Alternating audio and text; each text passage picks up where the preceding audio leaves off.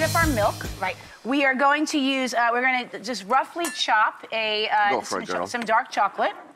And which is filled with antioxidants, girls, so you can feel so much better about having your body weight of it.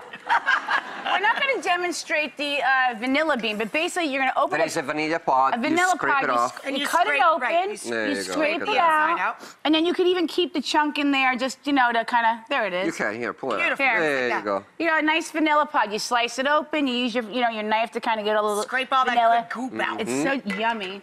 And then you're going to melt your chocolate right into the hot milk. Look at that. That's what happens. That's real how I hot chocolate. wife, you see, shoulder to shoulder. Sorry, honey, can I grab the coffee? Thank you.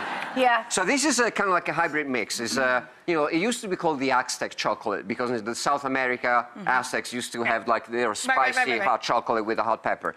My kids like it on and off. Now that I have my shop in Brooklyn, people are asking for this a lot. So it's kind of like a coffee shop, but we do dinners a few times a month. That's so cool. We have couples that are traveling from Florida. They're flying in from California. It's kind of I gotta bring John. We'll have a you double date night. Absolutely. It's called the Tuscan Gun. It's called the Tuscan Gun. It's called the Tuscan Gun. How sexy is that? Yeah, it's right in Brooklyn, and we do pop-up dinners, and we just got our wine and beer license, so you can have a glass of wine or a beer. Well, I'm always capable of BYOB. I bring my own. So this is the thing. Let me say, you can add liquor to this if you want, but you have to use something that is already. Okay.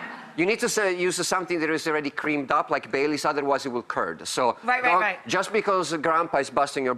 Or grandpa. So, because grandpa is being difficult, just don't pour whiskey in it because you're going to make a curd. So I'm going to put some hot pepper in it just to kind of give it a little spice. Should I put it in this one? I guess I'll put it in this one. Yes. This is our swap. So it's coffee, chocolate melted into milk, dark chocolate, and some chili flake. Yeah, and if you want to be real bad, instead of using that chocolate, you can melt some hot chocolate in heavy cream to give it a little bit more body.